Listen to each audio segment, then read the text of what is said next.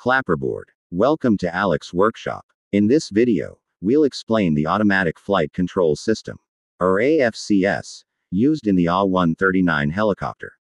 We'll keep it simple and easy to understand. So whether you're a student, pilot, or aviation fan, you'll get it. Now the first question is, what is Automatic Flight Control System?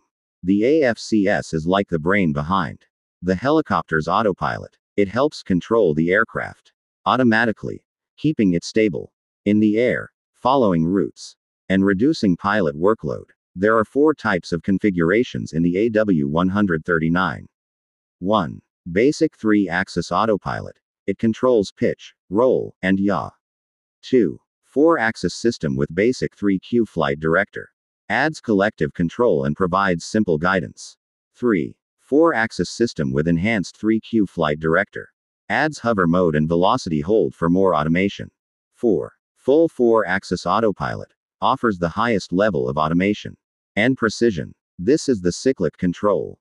You can see cyclic beep trim switch, cyclic force trim release switch, flight director standby switch, autopilot 1 and 2 disengage switch. This is the collective stick of helicopter, and you can see collective yaw beep trim switch, go around mode, collective force trim release switch. Here is the paddles of helicopter, and you can see yaw force trim release switch, actuating plates of yaw for trim release switch. Now this is the miscellaneous control panel in the central control console in the cockpit of helicopter. The AFCS is made up of many smart systems. The main ones include Autopilot 1 and 2, AP1 and AP2. Flight Director 1 and 2, FD1 and FD2. Actuators that move control surfaces like pitch, roll, and yaw. Trim actuators and linear actuators. Guidance controller. 4 AFCS modules, placed inside the modular avionics unit's mouse.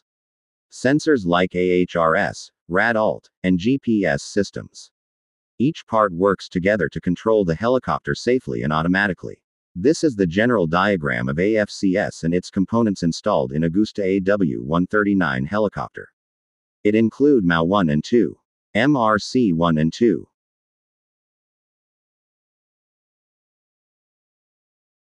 The AFCS uses data from sensors to decide how the helicopter should move.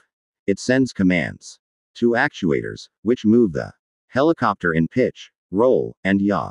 The system is designed to be fail-safe. If anything goes wrong, the pilot can take over manually.